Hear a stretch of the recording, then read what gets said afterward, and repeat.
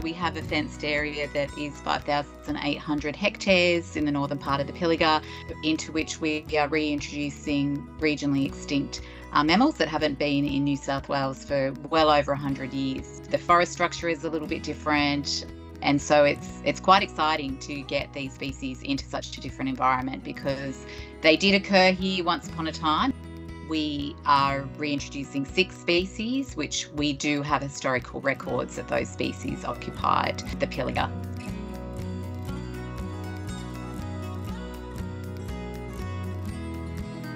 The last pesky fox that had been remaining, which people know very well as Rambo, that has been remaining in the large fenced area, he is no longer in existence, at least within the fenced area, which is fantastic news.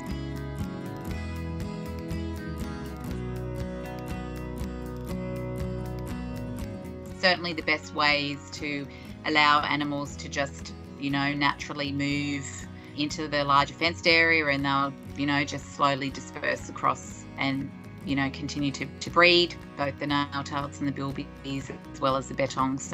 And it's, fantastic news for these populations, because they'll be able to just continue to grow in population size.